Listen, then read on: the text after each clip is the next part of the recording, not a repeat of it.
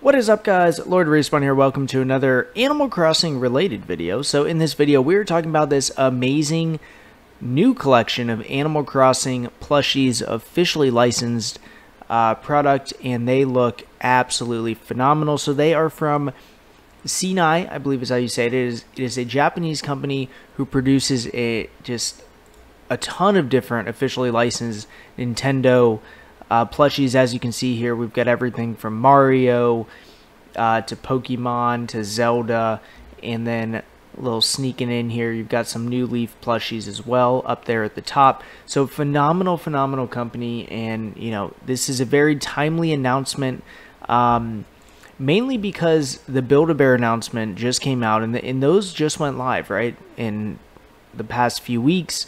I know some people have had some major difficulty in getting them, including myself.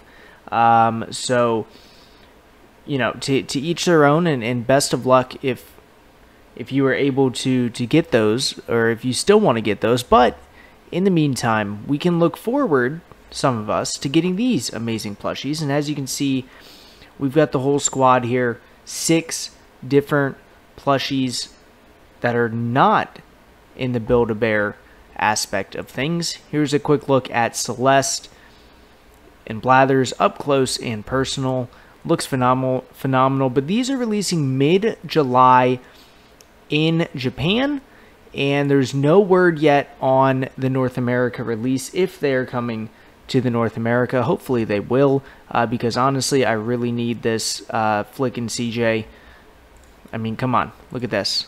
Up close and personal. We're on their website now.